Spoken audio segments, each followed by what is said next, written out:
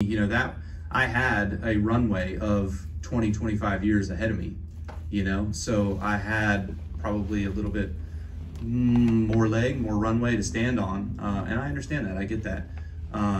But to me, this situation right now is very important to me as well as Kyle Busch Motorsports, because wherever this next place is, whether it's Joe Gibbs Racing or whoever,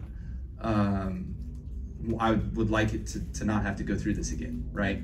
I've got 6, 7, maybe 8 more years. If I play all this out perfectly, Brexton and I, we share a truck when he turns 16 years old, when he's 16 and 17, and then it's his when he's 18 and I'm done, I'm out. You know what I mean? Like, that's the perfect play. And so if I can align all of that, you know, the runway does exist for a Busch.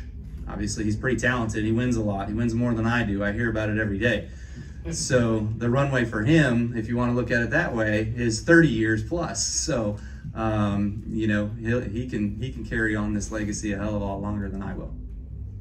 Jared Haas with Frontstretch.com. Make sure to hit that subscribe button. Also, check one of those 2 videos out that we have right beside you. Visit Frontstretch.com for more great content.